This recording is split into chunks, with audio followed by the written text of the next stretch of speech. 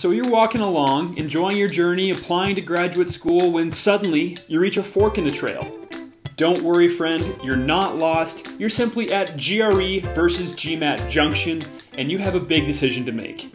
I'm Mason, a test prep expert with Magoosh, and I'm here in this video to help you determine the right test for your application needs. So we're going to break down the major differences between the GRE and the GMAT so that you can make an informed decision that's right for you. In this first video, I'm going to break down the practical differences between the two tests and focus on the content of the exams in the next video. Now, if you're someone trying to decide between the GRE and the GMAT, the first and most natural question to ask might be, well, which test do more people take? Of the two exams, the GRE is by far the more popular. On a given year, around 500,000 students will take the GRE compared to around 225,000 students who will take the GMAT. Now, what accounts for this difference? Is one test just better than the other or easier?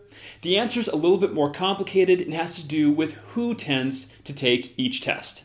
Let's start with the GRE.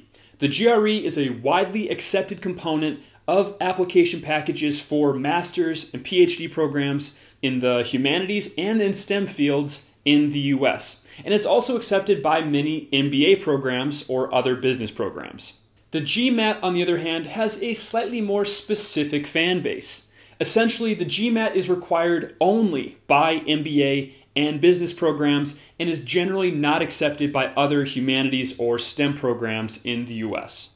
So if you're interested in applying to graduate programs that are not related to business, it's very likely the GRE is the test for you. Although just to be safe, it's always good to check with admissions representatives and department websites to see what the requirements actually are.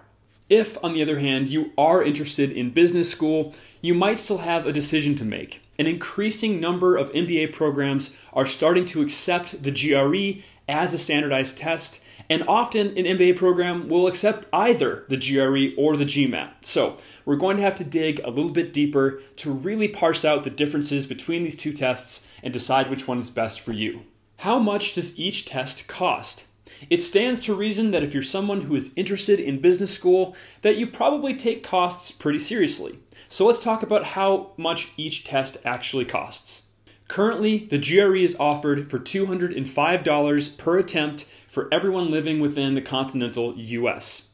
The GMAT is just slightly more expensive at around $250 per attempt and maybe upwards of $275 to $300 at some locations. So if you're working with a very limited budget and you're planning on taking either test more than once, then the GRE might have a slight edge financially. However, make sure you check with your programs to see if they do have a preference between the two tests. If they do, then don't let the cost deter you from choosing that test.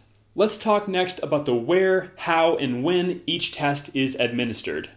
The race is pretty close here between the two tests. Both tests are offered year-round at secure testing locations. The only meaningful difference here is that the GRE is offered in a paper format in some testing locations, whereas the GMAT is strictly administered on a computer. So if you're someone who maybe has limited access to a computer at home or is a long distance from a testing center, that might be a factor to take into consideration.